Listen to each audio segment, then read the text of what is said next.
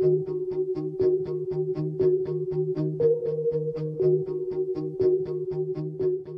very proud that in April I became the first candidate to put forward a comprehensive immigration plan. And we saw those images.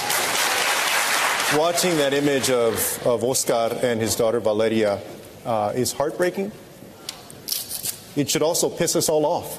If I were president today, I would sign an executive order that would get rid of Trump's zero-tolerance policy, the Remain in Mexico policy, and the metering policy. This metering policy is basically what prompted Oscar and Valeria to make that risky swim across the river. They have been playing games with people who are coming and trying to seek asylum at our ports of entry. Oscar and Valeria went to a port of entry, and then they were denied the ability to make an asylum claim. So they got frustrated, and they tried to cross the river, and they died because of that. My plan, and I'm glad to see that Senator Booker, Senator Warren, and Governor Inslee agree with me on this, my plan also includes getting rid of Section 1325 of the Immigration and Nationality Act, to go back to the way we used to treat this when somebody comes across the border, not to criminalize desperation, to treat that as a civil violation. And here's why it's important. We see all of this horrendous family separation. They use that law, Section 1325, to justify under the law separating little children from their families. Jose, and so I want to challenge every single candidate on this stage to support the repeal of Section 1325. Let's be very clear. The reason that they're separating these little children from their families is that they're using Section 1325 of that act, which criminalizes coming across the border, to incarcerate the parents and then separate them. Some of us on this stage have called to end that section, to terminate it. Some, like Congressman O'Rourke, have not. And I want to challenge all of the candidates to do that.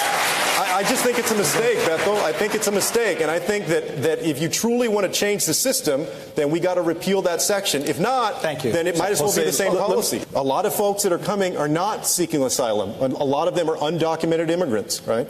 And you said recently that the reason you didn't want to repeal Section 1325 was because you were concerned about human trafficking and drug trafficking. But let me tell you what. Section 18, Title 18 of the U.S. Code, Title 21, and Title 22 already cover human trafficking and drug trafficking. I think that you should do your homework on this issue. If you did your homework on this issue, you would know that we should repeal this section. Me llamo Julian Castro y estoy postulando por presidente de los Estados Unidos.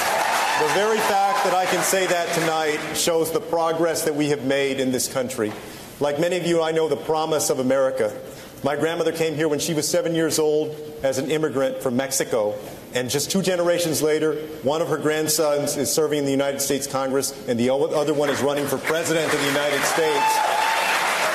If I'm elected president, I will work hard every single day so that you and your family can get good health care, your child can get a good education, and that you can have good job opportunities, whether you live in a big city or a small town. And on January 20th, 2021, we'll say adios to Donald Trump.